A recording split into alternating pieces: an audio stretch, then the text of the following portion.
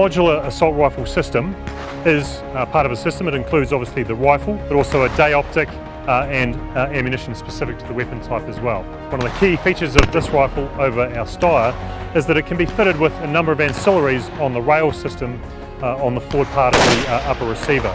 We can configure the rifle for any specific mission, put on our night vision equipment such as the infrared aiming devices and night sights such as the thermal imager. We can also fit white light torches, and all rifles can be fitted with the 40mm grenade launcher. Some of the key design features of this rifle as opposed to others that were evaluated was that it's a very accurate system. The key to the capability is the 4-power ACOG optic that is being fitted to every rifle, which gives us the increase in individual effective range from 300 metres to 600 metres. Unlike the Steyr, the rifle can be configured for different body shapes, so the stock can be adjusted.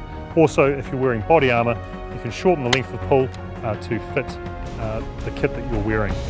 So it's very good to have this weapon system finally been delivered into the hands of soldiers. So the start of the transition into service is beginning with this train the trainer level training.